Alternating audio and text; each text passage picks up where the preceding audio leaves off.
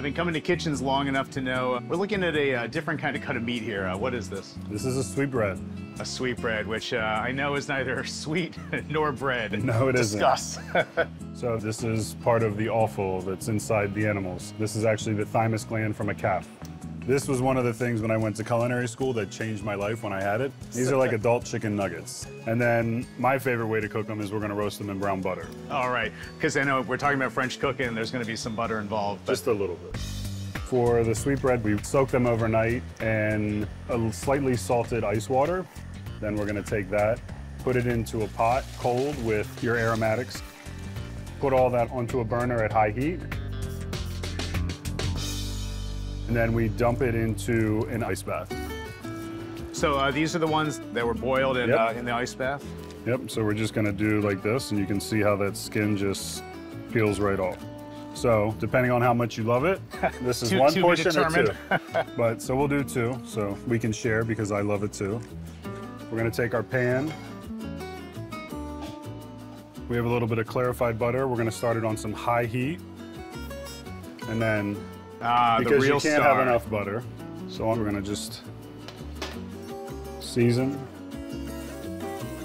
Some people like to flour them. I don't. I like to use them as they are. We start them in high heat, and then we're gonna introduce the butters and the herbs.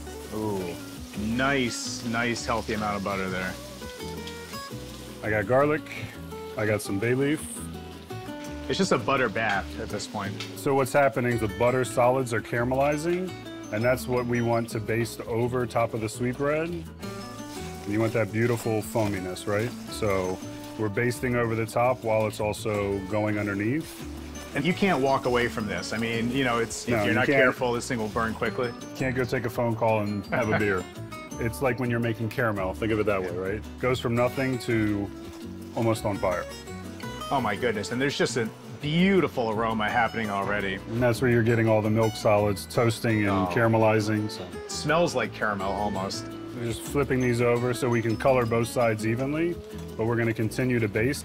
And is butter what drew you to French cooking as well? Well, I was trained in all the beauty of hollandaise and lamb navarin and duck à l'orange, so it was always a foundational base of my cooking.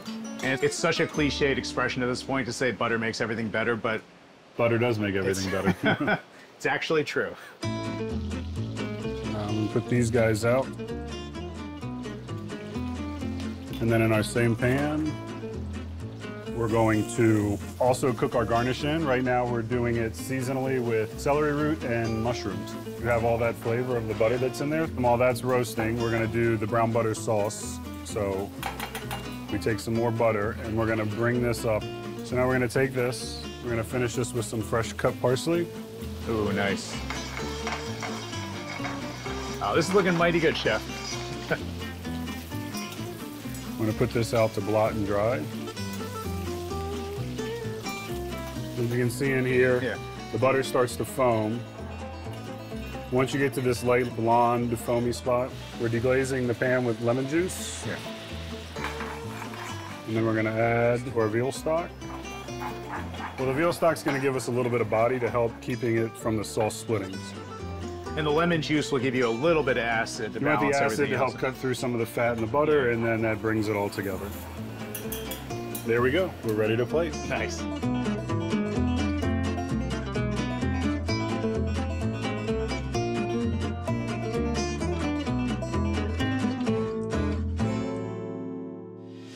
All right, Chef, I'm excited to try this. Just swimming in this brown butter. It smells delicious too. It sure does. And it pairs great with red burgundy. Oh, of course. Cheers, Chef.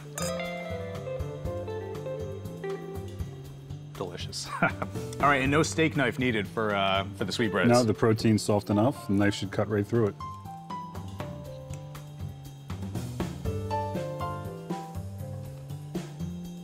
Gosh. You know, I was expecting something super gamey. The brown butter, though, a little bit of lemon juice, that acid, and just how unctuous the texture of that sweetbread is.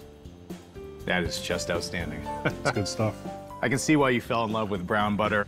And these mushrooms, the celery root as well, also gonna have a sort of similar meaty texture to them?